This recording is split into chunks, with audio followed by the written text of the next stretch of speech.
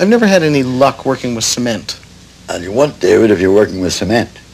This is concrete.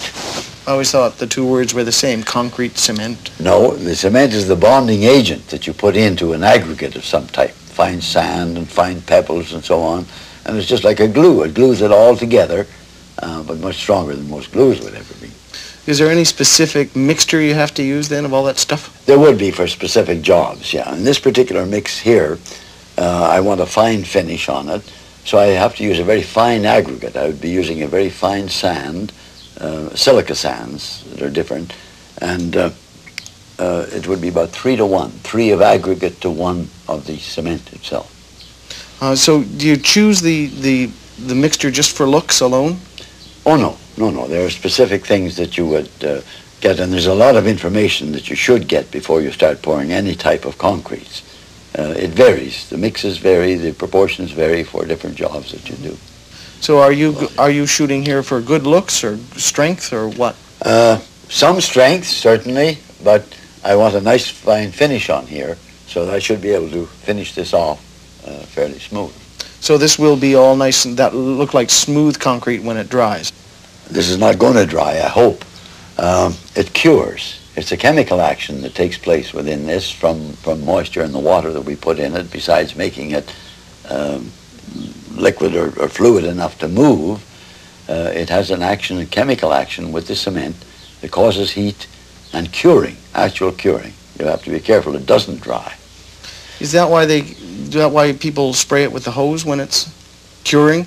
Yes, you have to keep that moisture content down in the concrete itself so that the curing takes place over a longer period of time. If it cures too quick, the heat's too much, you'll get cracks and a weakness in it. So I guess it would be handy to do this on a rainy day so that the rain would keep it wet.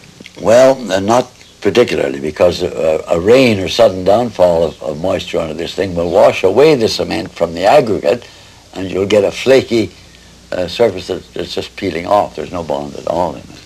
If I were doing something that required a huge form, could I use great big stones in there to take up space? Yes, you can. But it would be a good idea to wet those stones very, very well so they don't absorb the moisture away out of the concrete mixture. Also, the forms should be very well wet before you pour in so that mixture is not dried out on the outer surfaces and weakening.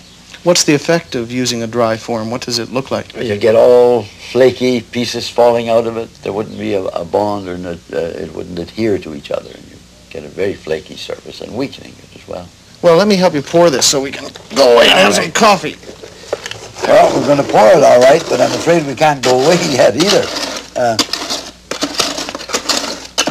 Okay, we have to give this a little bit of action here and there because even in the pouring there'll be a lot of air trapped in there.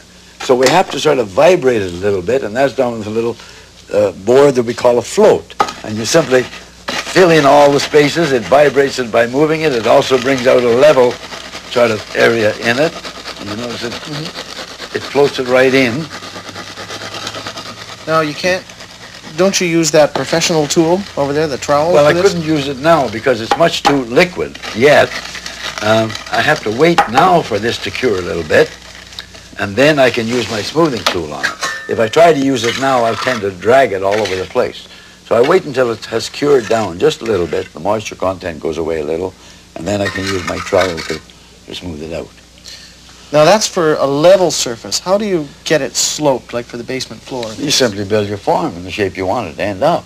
Well, isn't it all just going to run down to the low end? No, it isn't. You notice it isn't running here. You can push it to where you want. It shouldn't be that liquid that it's going to run away on you. It should be stacked up to where you would want it, and it'll stay there. How would you adjust this mix if you wanted mortar, for brickwork? Well, it'd be entirely different cement that you'd use. There's a special masonry cement that has certain contents, more lime content in it, and you'd use that with a very fine sand aggregate so that you don't have little stones holding the bricks up and things. Is that then how do you adjust that mortar mix in something like a fireplace if you're putting the... Well, it would be for the outside, of course, it would be just about the same mix, but you don't use concrete inside the fireplace when you're putting in your fire bricks. It's a fire clay. It's an entirely different solution altogether. What are you building this little box of concrete for anyway? Well, I found a sign the other day at a place I was working, and I thought it'd be a great thing if I could put that out in the front yard, in my lawn. Let the neighbors know who you are. Right.